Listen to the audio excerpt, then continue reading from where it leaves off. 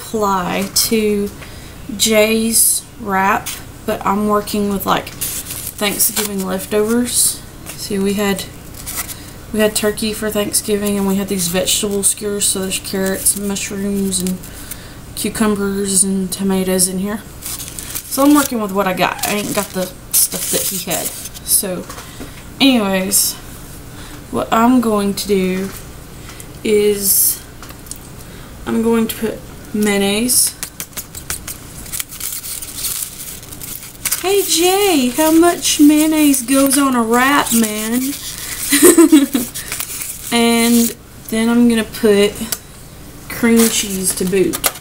I want both on mine. So, which I don't want to spread. I probably should put the cream cheese on first. It's okay though. As long as it's just in like one across the middle, I'm gonna be happy because it gives the flavor.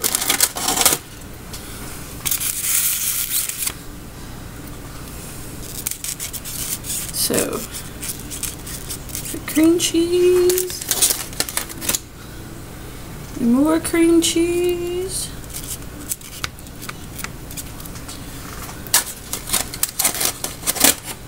and some more cream cheese. I'm from the South. We like fat and stuff. So, I got all that on there.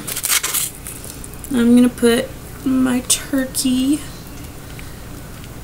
which I like shredded up in junk. Turkey. And I'm gonna put like a mixture of my other stuff. Yay, mixture of other stuff. So maybe it'll be bright and colorful. And I'm gonna put the mustard.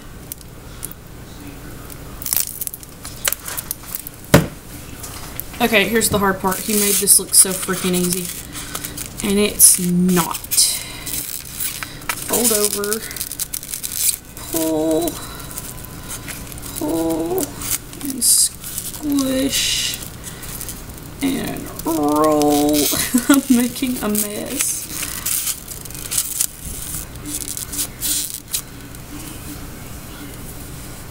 Where'd my knife go?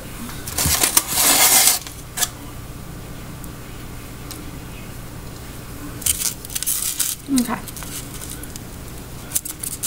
I'm going to cut it down the middle so Jay can see the colors, or y'all can see the colors, because Jay might not ever watch this, but my knife is so dull. Colors!